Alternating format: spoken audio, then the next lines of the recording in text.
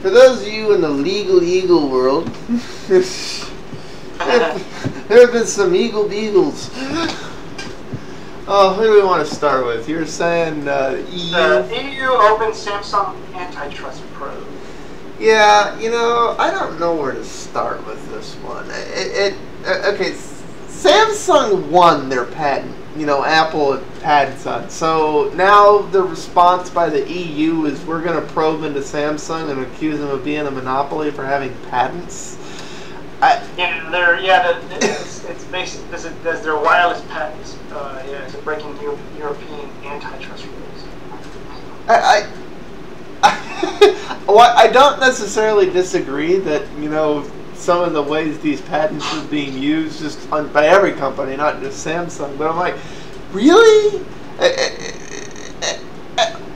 I'm confused. It's like, okay, what the heck does the EU have against Samsung? It's like, no, we want Apple, not Samsung. Samsung bad, Apple good. What the hell? Apple also has been under the magnifying glass of the EU a couple times. I don't know, the EU is really... But the EU keeps going after Samsung for some reason. Really, it's just, there's not much to say than to see where this thing is going to go.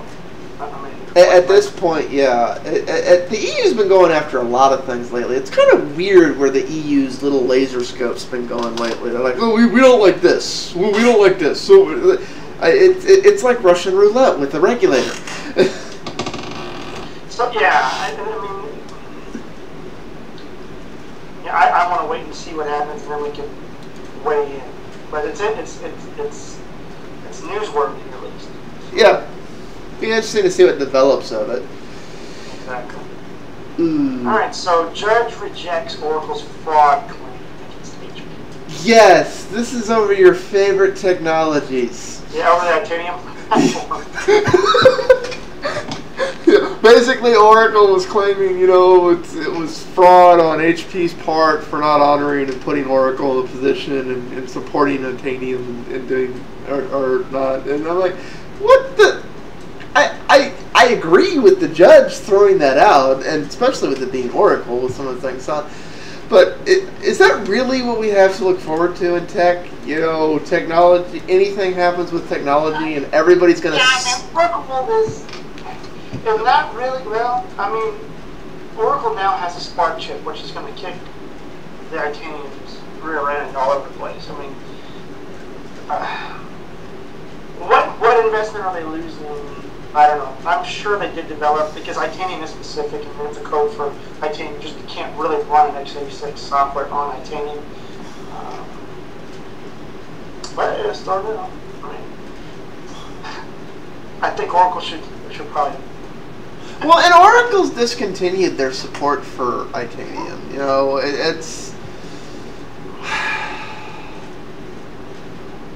I don't know. There's this, like, real...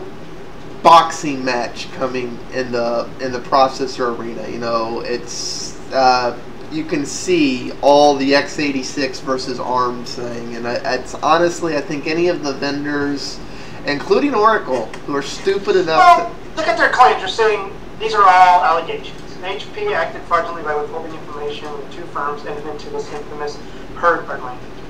And then it says Oracle said that HP knew at the time that it was planning to hire SAP. Oh, hold on, it says what? Okay. Pause just a second.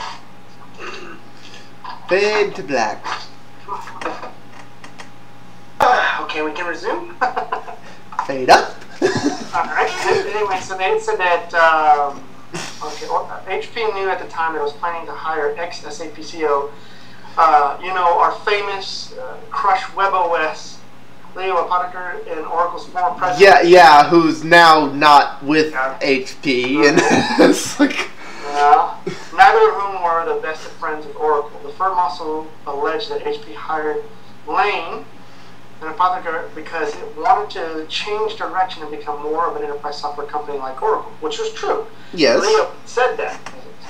On top of that, Oracle claimed that HP was secretly paying Intel $88 million a year to artificially continue the Itanium chip's lifespan and represent to the public its long-term commitment. Oracle said it never would have entered into the herd agreement.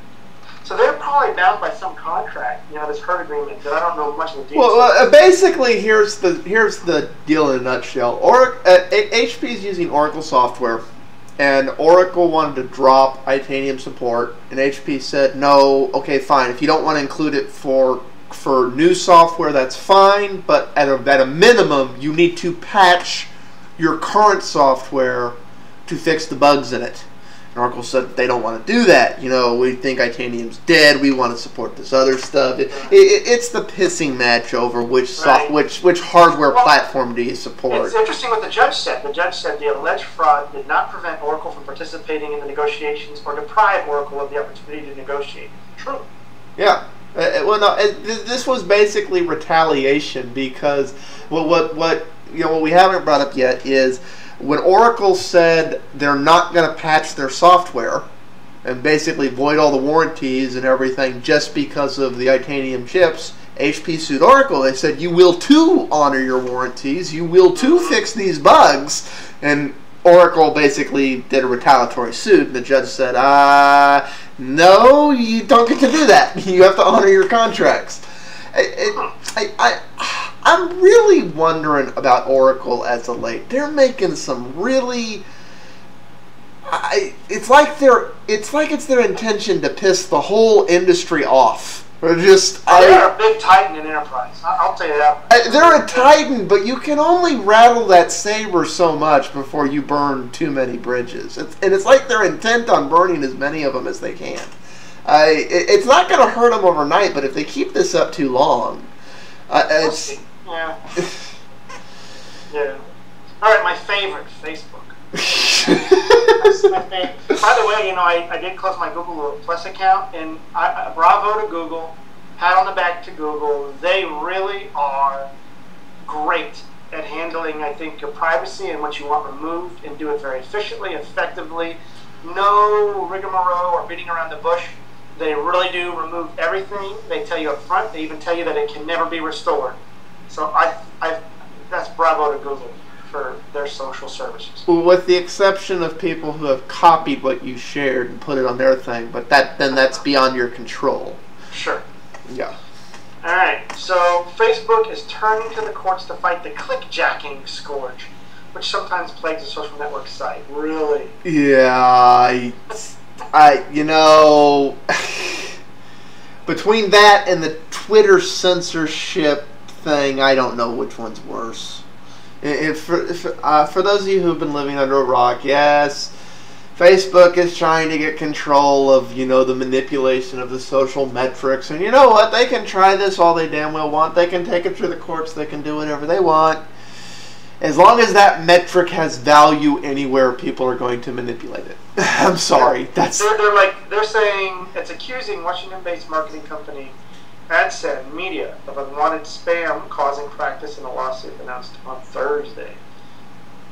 So yeah, I'm even if they win the case, they're not going to do anything about that practice. I don't understand what their logic even is. Oh, well, we'll sue you if you do something that people want you to do.